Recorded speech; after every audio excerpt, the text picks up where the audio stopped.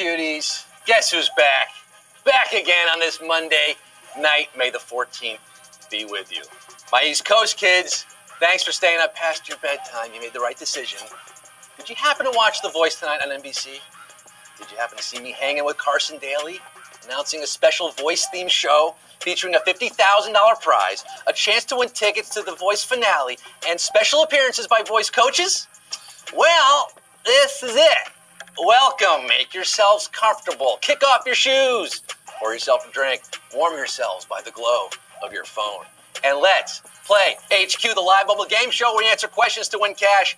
I'm your host with a challah French toast, A.K.A. Quiz Khalifa, A.K.A. Host Malone, A.K.A. Quizzy McGuire, A.K.A. Pat Slajak, A.K.A. Regis Trilbit, A.K.A. Carson Twice Daily, A.K.A. the Fresh Prince of On Air, A.K.A. the sexiest man alive. Whoa! Sexiest man alive? Blake Shelton. That's actually me, A.K.A. Waylon Winnings, A.K.A. Garth Bucks, A.K.A. Bank Williams, A.K.A. Brad Pays Me, A.K.A. Johnny Giving Out Cash, A.K.A. Sexiest Man Alive. Deal with it, Scott. The actual sexiest man alive. Okay, how about this? Can I be like the sexiest Jewish man alive? Okay. I was voted sexiest mensch alive by Hadassah magazine. Yeah, it's good. Look, Blake, you interrupted my intro right here. Are people watching this? Yeah, a lot of people. 1.4 million. Look at all these people, Blake. I don't want to be on here. Okay, well, Solly's playing, a German exchange student, feeling a little homesick. Hope Blake is making you feel better. Doris5913 is playing. Pianist. Doris. Blake knows Doris. Yeah. Pianist 00, Hughes Hancock, Lacey, Christine, Rebecca, Nicole, Alex, Sean, Angela, Jazzy Rock turning 22, Ryan McKenna turning 14, Alyssa turned 21 yesterday, and Elizabeth Stone, who graduated. Mazel tov. Are you joining me for the first time tonight? I officially anoint you an HQD. You're on Team Scott now. Let me coach you through this thing so you can win the big bucks, all right? I asked 12 questions. 3 answer choices pop up on your screen. Tap the right one. Move on to the next round. If you answer all 12 correctly, you're going to win a piece of our $50,000 prize. Yes, $50K. And one lucky winner will be flown to L.A. and get the 2 tickets to next week's season finale of The Voice. Some people wait a lifetime for a moment like this. What? Hi. Kelly. That's my song, Kelly dude. Clarkson. Yeah, you don't see me still in your nitty-gritty thing, which isn't funny, by the way. But can you leave my song alone? Yeah, like, get sorry. off my song. All right, sorry. Kelly. All right. Cool. Before you go, I just want you to know that because of you, behind these hazel eyes, I'm stronger, and my life would suck without you. It just got creepy, man. Yeah, it just got creepy. Kelly Clarkson. All right, you know how to play. You know what you're playing for now. You watched The Voice earlier, so you're going to know the answer to our special themed questions, right? I hope you paid attention. The stakes are especially high, so make a wish, take a chance, make a change, and break. That's my song! Lay off! Loud and clear. Let's get down to the nitty-gritty. I like saying this, Kelly. Let's get this show on the road with 1.4 million of you live around the world for numero uno. Crying babies are often given what soothing contraption? A fax machine, a pacifier, or a vuvuzela? Cry, baby, cry. Make your mother sigh. She's old enough to know better. Crying babies can be even more annoying than the squeal of fax machines or a soccer stadium blasting vuvuzelas. You gotta pacify. Come up in the crib with a lullaby. Yeah, pacifier is your answer at Q1, of course. Keeping it Pacific. 1,375,575 of you getting that one right, crying out for Q2. You're gonna get it, baby. According to the song performed by Brynn Cartelli on The Voice tonight, what does the world need now? Love, kidney stones, or truffle mashed potatoes? Did you see Brynn sing this song? It was so nice. Kelly was there. I was there. No one needs kidney stones, right? My team was awesome. Your team was awesome. Brynn was awesome. You know, Brynn is on your team. She's on Team Kelly. And yes, it's the greatest team. Don't you agree? I want to be on Team Kelly. Of course. What song did she sing tonight? What the world needs now is love. Sweet love. That's right. We kind of did a duet. Yeah, it was beautiful. 1,345,113 got it right. I want to be on Team Kelly. Can you help me with this? Okay. I've always been in awe of your range. I mean, especially on What Doesn't Kill You Makes You Stronger.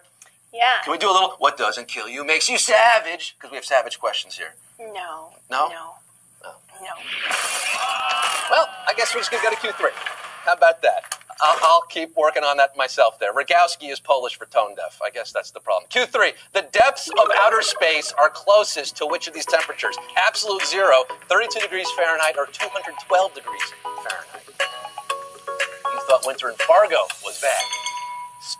Space is Bed, Bath, and Beyond brutal. In the outer reaches, far from any star, it's estimated to be negative 455 degrees Fahrenheit, or just about absolute zero, the coldest conceivable temperature. Yeah, 1,105,751 are going to be packing a parka on their next lunar mission, and we're stepping out of the freezer into Q4 right now. Whiskers mainly help cats with which of these things? Spatial awareness, fighting infection, or digestion? What do those little kitty whiskers do? What are they good for?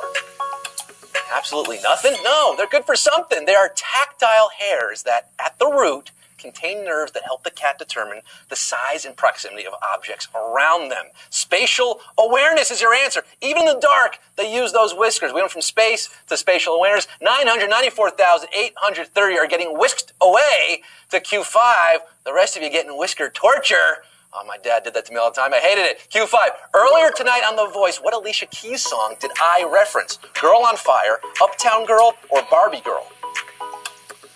Remember this? I was chatting with Clarkson. I said, what did I say? Was I talking about Uptown Girl? She's been living in her uptown world, and she's been sung about by Billy Joel. That's not Alicia. Are you a Barbie girl in a Barbie world?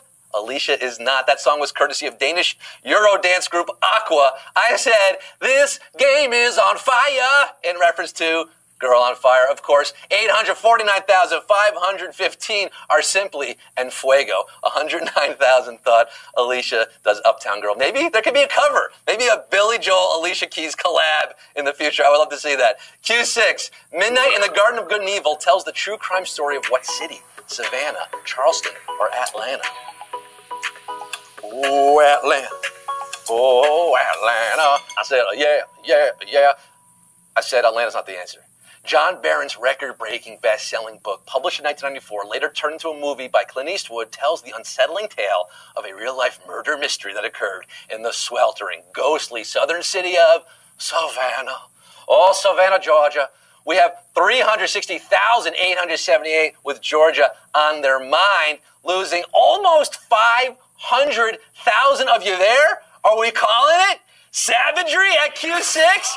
Yes, sir, Rihanna. We just lost more than half the quiz at Q6. What doesn't kill you makes you savage. Kelly, you could have helped me out there. It's still her song. I can't. Q7, what best-selling video game franchise has not been set during a real historic conflict? Gears of War, Call of Duty, or Battlefield? 360,878 left after 1.4 million started. Yes, the Call of Duty games are mostly set in World War II or the future. And Battlefield, well, the first game in the series was called Battlefield 1942, another World War II installation there. But unless we recently invaded the locust horde of planet Sarah, Gears of War is purely fiction. 245,127 know their video games. We're switching to Israeli Gears to Q8 right now, switching it up. The vast majority of the Serengeti National Park is located in which country? Kenya, Uganda, or Tanzania? Kenya, Uganda, Tanzania.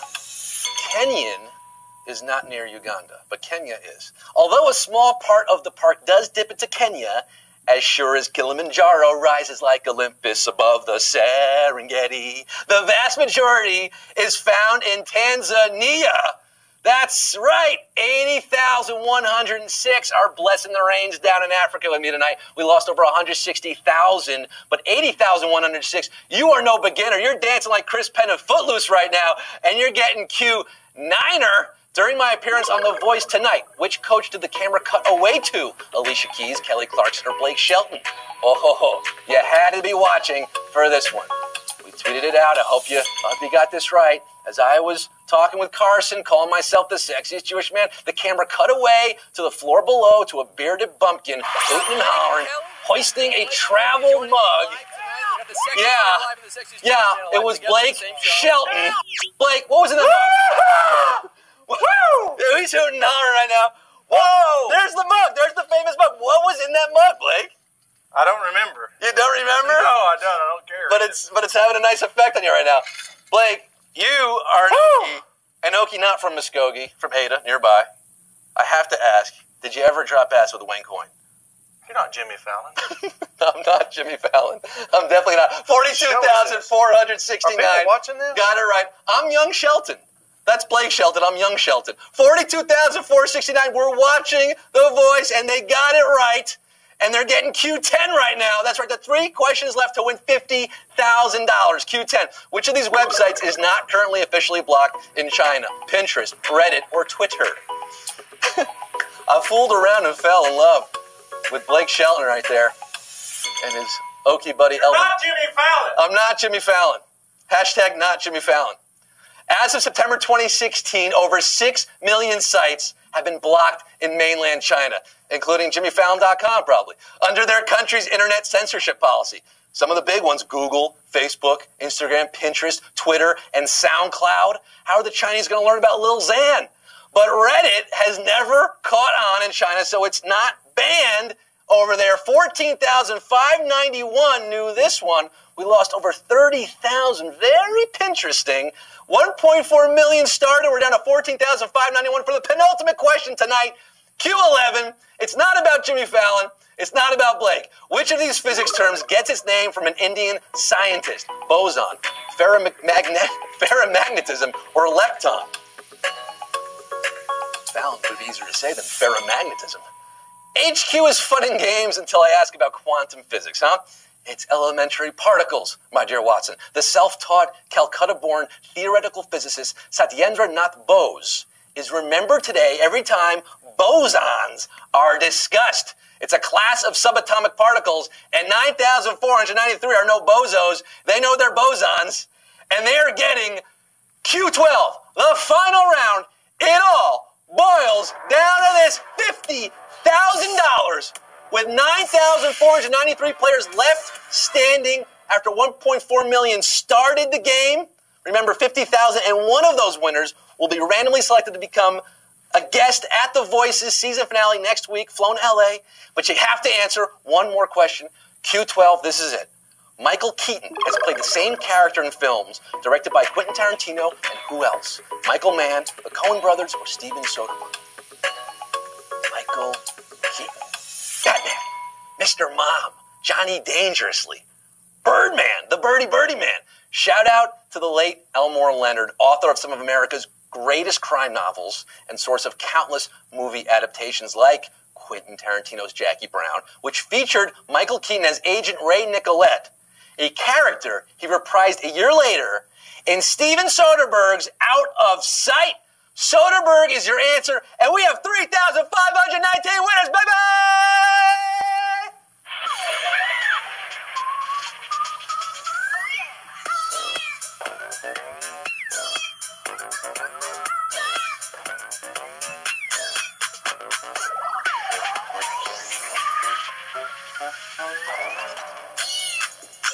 Gather around, everybody. 3,519 HQDs splitting $50,000 on this special voice show with Blake and Kelly. Look, $14.20 is going to IME or Namna, okay? JP13111, Havoc Z. There's a llama who won some money. Mike Wazowski thing. I can't see any more. There's what are those? There's so many winners. That's Mike. 3,519, winning $14 and some change. How about that, Blake? I thought that's my mom. We did it. Your mom won? Your mom won? I don't think so. We did it, guys. How about it? Now the question is, who's going to win, Team Blake or Team Kelly? Me. Yeah? There really isn't a question. Or Team Fallon. Team Jimmy. Why'd you bring him into this? I'm not Jimmy Fallon, and I'm proud of it. We had 1.4 million starting the game. So many of you stuck around to watch. Thanks for playing tonight. Come back tomorrow night to find out who's going to win those tickets. Yes, we're announcing tomorrow night show, 9 p.m. One lucky winner's winning tickets to the finale at the next week's Voice finale. That's right. That's right, baby. We're doing it. Also, 3 p.m. Eastern every day. That's all for tonight, guys, huh? You got it? Until tomorrow, I'm Scott. He has a lot of Yeah, 250,000 are still watching right now. Watching So this? shape up. Shape up. I'm Scott Rogowsky signing off saying, if you ever fall off the Sears Tower, just go real limp, because maybe you'll look like a dummy, and people will try to catch you, because, hey, free dummy. Here's a free dummy right here. Bye, guys! People are watching. People are watching. They watch. They watch.